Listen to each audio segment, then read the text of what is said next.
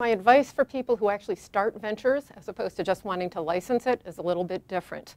If you want to start a venture, then I think you need to go and start that relationship as soon as you can with a tech transfer office. I mean, you don't have to spend a huge amount of time, but before you get to the point where you're actually negotiating things, wondering what the heck is going on, you should know the people and they should know who you are. It's just going to make it that much easier to communicate because you're going to have a lot to learn. They will help you decide whether it's worth patenting the technology. They will have attorneys that will help you to write the patent, and you need to be communicating with all of them. You have to understand that this is just as important as the technology.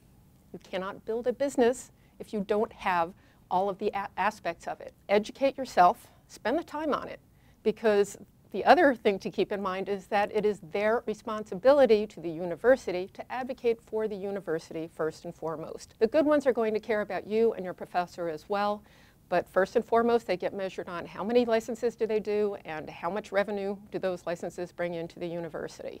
So you need to be your own advocate as well as building that relationship.